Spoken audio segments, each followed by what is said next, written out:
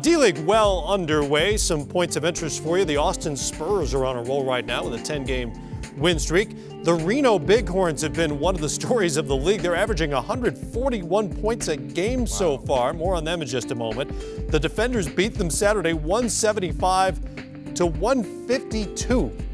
Reno took 63 three-point attempts in that game. Oh, I'm over here fainting. Oh, boy, that's a lot of threes. Elijah Millsap of the Bakersfield Jam is among the top scorers in the league so far, putting up more than 21 a game so far, and he's with us here on Game Time. Thanks for stopping by, Elijah. Career highs for you in scoring, rebounding, and assists so far. What has clicked for you? First of all, I want to thank you guys for having me. What has clicked for me, just being here in Bakersfield, you know, with Coach Nate, having a great supporting cast down here, and just playing well as a team. This is your 5th D-League season. Last year you played in Israel. You've also had stops in China and the Philippines along the way. And I think, I don't know if our fans know this or not, but basically players like you have a choice to make each and every season. Do you go overseas where the money is generally better than in the D-League, or do you stick in the D-League where there are more NBA eyeballs on you? How do you and your agent go about making that choice from season to season? Well, you're making me sound old, 5th season. Not my intention. Yeah, it is a choice that we make every year, and you know, I just felt like this is where I want to be. You know, I played overseas, and it just didn't feel right. So I'm always left with the decision that am I going to go continue to follow my dream, or am I going to make the money? This summer, I put all the work in that I need to put, and I felt like this was the best choice for me. You know, it's interesting you said it just didn't feel right, and I've talked to players about this before. It didn't feel right basketball-wise, or was it more of a cultural thing and you didn't feel comfortable playing in another country? I felt comfortable over there. They made you feel comfortable as far as it's a great experience, but I felt like I have a lot more years ahead of me. My body is feeling great. You know, I felt like it's perfect time to give it another shot. So I decided to put forth all the effort that I wanted to put in my body, in my mind, and focus on trying to make a push for the NBA again. Well, Elijah, we know for me the D-League stands for the Dream League, and you're still dreaming of getting called up. You've had a small taste around in a couple of training camps. What has been told to you need to work on so you can get up to the big dance, so to speak, and stay there?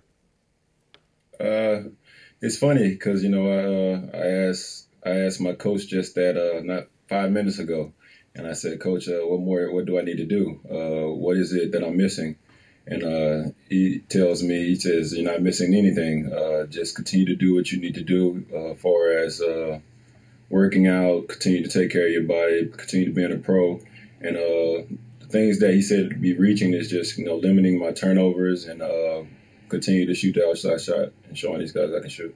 Well, Elijah, we talked about those ups and downs. So as a player, for you personally, is it better to hear specifically from a coach some things that he feels like are deficiencies in your game? Or is it more frustrating to hear a coach tell you, hey, look, everything's good, just wait for your opportunity? Which is worse to hear?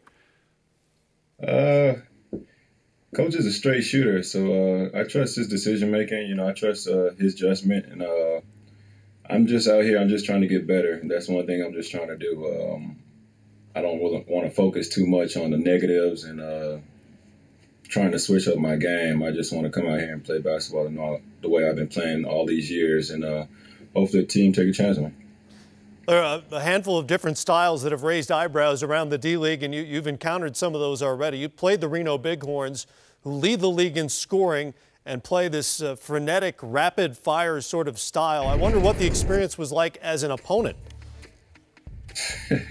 Oh, man, it's a track meet playing them guys. I'm pretty sure I lost at least 5 pounds every time we played them. And Elijah, we know you're a student of the game. Obviously, you have an older brother that's in the NBA.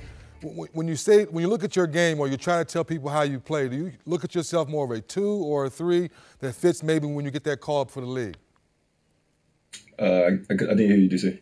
Would you say you're a 1 or a 2 to kind of help your game to get called up into the league? I'm a 2. Defensively, I can guard 1, 2s, and 3s, but I'm a naturally 2 guard. I just want to come out and just show guys that I can defend 1, 2s, and 3s, and some 4s. You know, it's a league where it's a lot of pick and pop 4s. So with my body style, you know, I look at guys like Jimmy Butler, who's 6'5", 6'6" frame, Damari Carroll. These guys, they came into the league, and offensively they wasn't as polished, but they did it with the defense first, and they developed. So I look at those guys, and I want to be one of those guys that do it defensive first and go out there and just try to develop. Of course, Carroll is your brother's teammate. Where they're with the Hawks, who are rolling right now, as you know. What's impressed you about what they're up to? Oh, man, they're moving the ball well right now. They're playing together, team basketball, and they're gelling. You know, the system, I think Coach Budenheiser is running is fit for the personnel. Yeah, it's worked for him in Atlanta. Elijah, we appreciate you stopping by. Continued good luck with Bakersfield and chasing your dream of making your way to join your brother in the NBA. Appreciate the time. Okay. Thank you guys for having me. All right, Elijah Millsap with us from the Bakersfield Jam.